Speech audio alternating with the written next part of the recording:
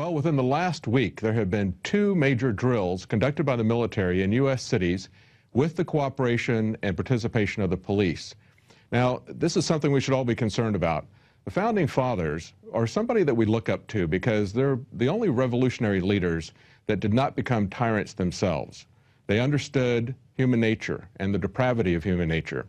And they not only defeated that in others, they resisted it in themselves, and they came up with safeguards and warnings for us as to how this would happen. And one of the things that they warned us about was a standing military as well as a central bank. A standing military will eventually, and has throughout history, become a tool of oppression. It has happened in our country in the past, where the military has been used to oppress people, and that's why we have the Posse Comitatus Act. That was to counteract American suppression in the U.S. by the American military. Well, let's take a look at some of these recent drills. On January the 28th in Houston, we have a clip. Let's show that clip. Helicopters and the sound of gunfire created a lot of concern this afternoon in one Houston neighborhood. This happened in southeast Houston around the old Carnegie Vanguard High School. When you see this, you think the worst. She told me don't come home because it sounded like we're in a war zone. Guns shooting and helicopters flying around over the house. And an Army major who was out here wouldn't tell us exactly what kind of training they were doing. HPD was aware of what was going on, but the fire department apparently wasn't. Well, this is the military assault on a school. This was done with helicopters, with guns firing, with troops on the ground. The residents thought a war was breaking out. They didn't know what to think. They were warning family members not to come by. Now, the fire department didn't know about that. Ambulances were called and dispatched. The police knew about it, but neither the police nor the military warned any of the people, any of the citizens there in Houston. Now, that's not only something that is not competent, but it is also just contempt for the citizens. Let's take a look at this next clip here. This is Miami 4 days earlier, January the 24th, 2013. Still, if you've seen one of these drills, it really is like a scene out of one of those action movies, choppers stalking the sky of downtown Miami. Again, let me tell you what all of this is that we know of. It's a joint military training exercise involving local police, also military, as someone shot some video of some of these choppers, military-style choppers, flying over 395 in downtown. Machine gun firing, hit the deck. Well, you heard the guy, he says, hey, it's like a movie. I guess it's supposed to be fun. A lot of people didn't think it was fun. A lot of people were very frightened by that because, again, they don't bother to tell people. But, again, what's concerning about that is notice that he says that they're training with the police. It's something that we see happening over and over again. Here's another one in Minneapolis, August 28th, 2012. If you see military helicopters flying low over Minneapolis, do not be alarmed. They are training in an urban environment. The U.S. Special Operations Command will be conducting these exercises until the beginning of September. Yep, that's the view outside my window.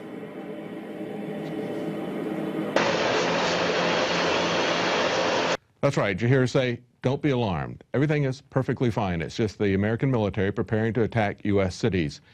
Of course, nothing the government ever does is bizarre or to be questioned, just like we are never to question the TSA. And if we do, we're the ones who are bizarre. Here's another one. St. Louis, July 3rd, 2012. People who live and work in this neighborhood say they think the training here is a good idea. I think it's the same way when you go out to other countries, when you go out of town. They don't have police officers, they have troops. And I think it kind of scares a lot of people. Like cut down on crime? Crime, yeah, cut down on a whole lot of crime because they don't know if they're military or they're police. I think it's fantastic because this might slow down some of the crime rate. You know, the crime rate might go down. You know, that's what I think of. Well, now here, notice that the media takes a little bit different tact. It's not don't worry or it's fun, it's like a movie. Here they have two people that say, well, we think it'd be great because it'd be a great way to scare people and get crime down. Well, no, actually the standing military is a crime. And using the Army for police functions is a crime. It doesn't stop crime, it makes the government create the crime. No one who has a different view was presented in this article. And here's another one, Chicago, April 17, 2012. A pretty scary scene along the Chicago River turns out to be a military training exercise. Well, notice some of the things that they said. Although you're seeing the same things here as you did in other cities, people are talking about how reckless the behavior was. One of the videos that someone shot, he says, look at this, it's night, and these guys are zigzagging and weaving through skyscrapers at a very low altitude with no lights. Something of reckless endangerment. But the thing that we're really concerned about, again, is the police and the military joining together. Take a look at this clip from Los Angeles in January the 26th, 2012. Special Military Operation Forces, in conjunction with the LAPD, conducting some military maneuvers that had many people wondering what is going on. When a Black Hawk helicopter and 4 OH-6s, or Little Birds, flew over the city. Duran says the military picks environments based on what they might be facing in the near future. If it's a mountainous terrain, then they go to the mountains. If it's a desert terrain, they use the desert. Also, what we saw here tonight in downtown Los Angeles has been seen in Miami and in Boston. Now, do you notice what he said? He said if it's a mountainous terrain, they go to the mountains. If it's desert, they go to the desert. If it's the coast, they go to the coast. Why are they going to American cities? Do you have cities like that in Afghanistan or Iraq? Are they planning to invade Iran? But if they're planning to invade Iran, why are they coordinating with American police? Do they think that the Iranian police are going to coordinate with them on an attack and an invasion of Iran? No. But if the U.S. military attacks American cities, they will get the cooperation of the police, or at least some of them. Now, all these things have happened within the last year. All of these reports we just showed you in all these cities, major military drills involving the police and the military working together to take over American cities, training, as the man just pointed out, for the scenario that they're expecting to execute. But this has been going on for a long time. It's just accelerating. Let's take a look at this clip where we sent a team to Chicago. They saw there a National Guard training with local police and the Polish military.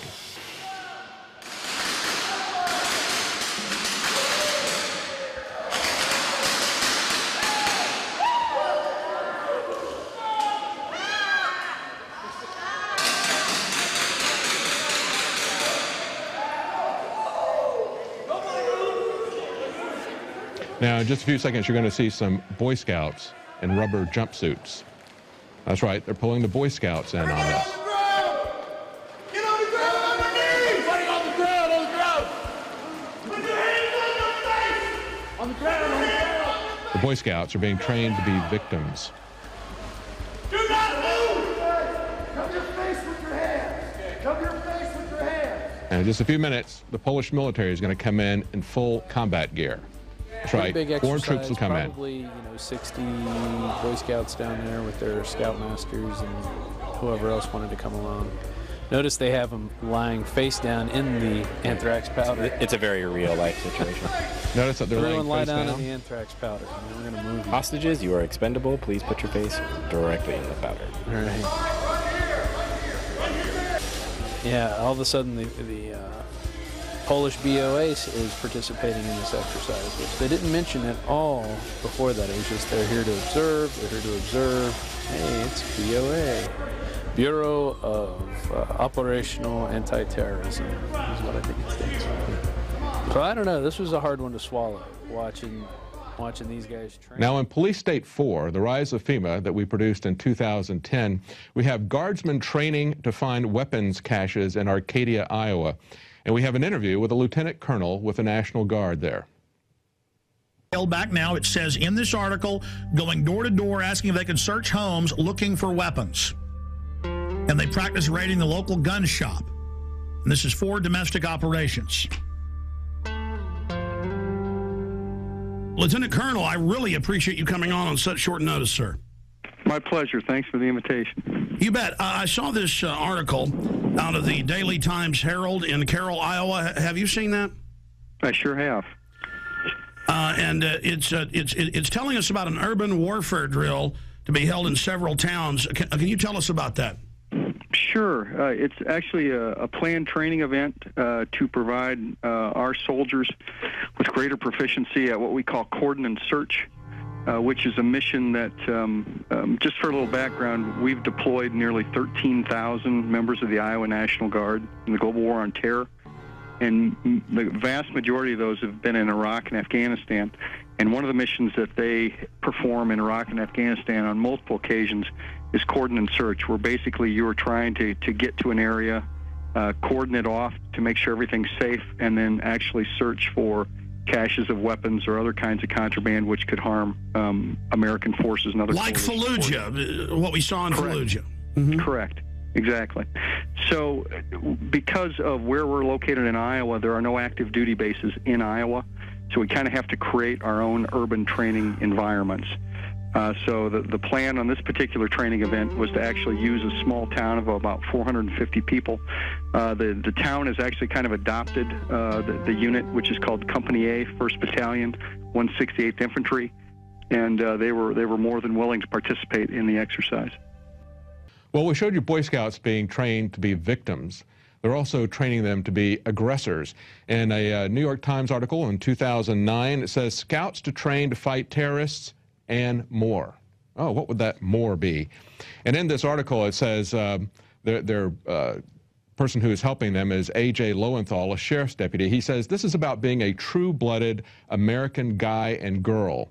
Now, they also had them not only be aggressive with SWAT team raids, they also conducted a marijuana raid. And at one point, the guy says, put him on his face and put a knee in his back. I guarantee he'll shut up. Well, that's the kind of training they're giving the Boy Scouts, not helping little ladies cross the street anymore. Just put them on their face and put a knee in their back to make them shut up. Well, we got another clip here from Police State 2000. Now, in this one, Alex interviews a police chief from San Antonio. He had to kick out Delta Force for trying to bribe city officials in order to conduct training exercises there.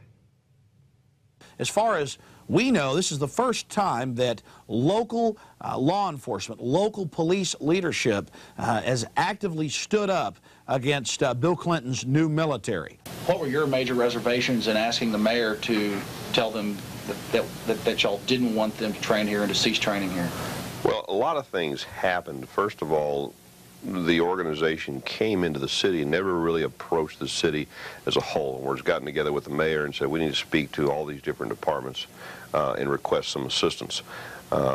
Various groups and individuals came into the city and approached different people at different levels. The police department was contacted, the city manager's office was contacted about using city facilities, various business owners were contacted through the economic development department, the fire department was contacted by different individuals, and so there was never any coordinated approach to the city of San Antonio. When we found out of it, we had some reservations, but we were willing at least to listen. But then we started finding out that discussions were happening at other different levels, and there was no communication, no coordination between that. Well, then, when we said no, then some elected officials were contacted to bring pressure to bear. And then offers were made to give money, cash money, to elected officials' charities if they could get us to change our minds. I mean, you know, as one of my deputy chiefs said, in some circles that's called bribery. Well, we have a long history of the military and the police working together in this country, training for martial law. And Alex has pointed that out for a long time in his documentaries and on the air. What's alarming about this, however, is the increasing rate at which this is happening. As I said, we just had in the last week, we had 2 major cities where there were 2 major exercises. The one that happened just a couple of days ago in Houston, they are firing guns and attacking schools. Citizens are never notified. What is happening is we're seeing the militarization of the police, and we're seeing the military used as police. That's a very frightening perspective. We've seen that before in our country's history. We've seen it in other countries. And in spite of what the people in St. Louis said that they put on the media, that is not something that reduces crime. What it does is it makes criminals out of both the military and the police. So we hope that there'll be more people like that San Antonio police chief who have the integrity and the wisdom to stand against this. Well, that's it for tonight's news. We'll be back tomorrow night at 7 o'clock Central, 8 p.m. Eastern Time. If you are watching this on YouTube and would like to help support our operation, please consider purchasing a PrisonPlanet.tv membership. You can share that with other friends and family. At least 10 people at a time can be watching simultaneously the news, so you can pass that out to even more than 10 people. I'm David Knight. See you tomorrow.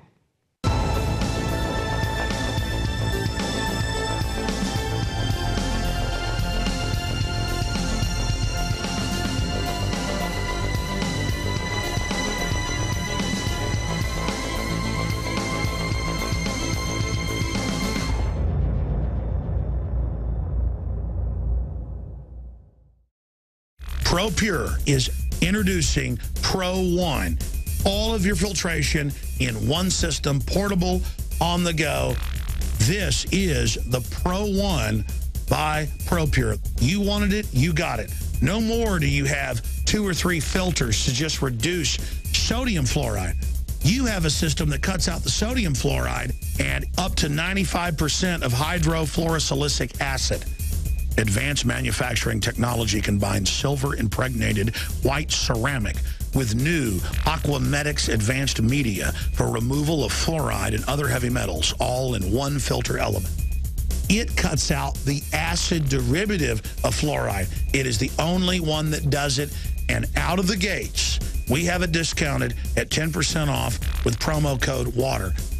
This is the only system that in one unit helps reduce or remove pesticides, herbicides, chloramines, ammonia, and chlorine, hydrofluorosilicic acid, the most common form of fluoride not covered by other fluoride filter brands, and sodium hexafluorosilicate.